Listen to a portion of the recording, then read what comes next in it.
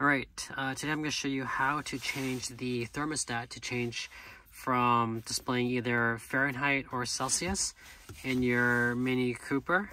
I am in a 2015 Cooper Countryman. So first of all, what you're going to need to do is start the car.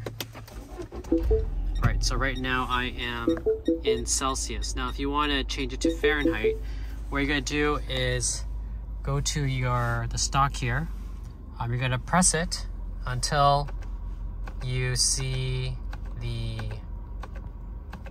set and info. And once you're there, you're going to hold this.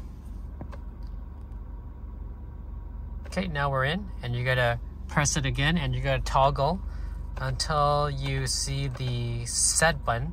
And once you're in set, you're going to hold the button again to enter the set mode. Okay, and here, you can adjust it. So I'm just pressing the button there.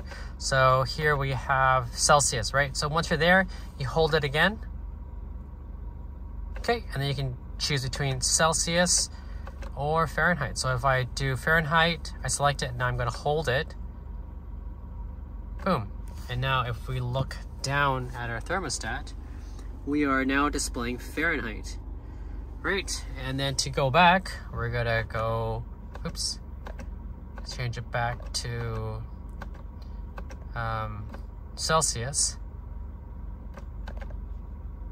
I'm going to hold it, and it's done.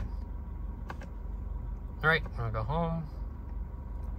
Okay, so now I am back to Celsius. All right, so hope this video helped you. I was trying to figure this out for the longest time. But the main thing is that you gotta make sure your car is on to activate this menu. Otherwise, you won't be able to get there.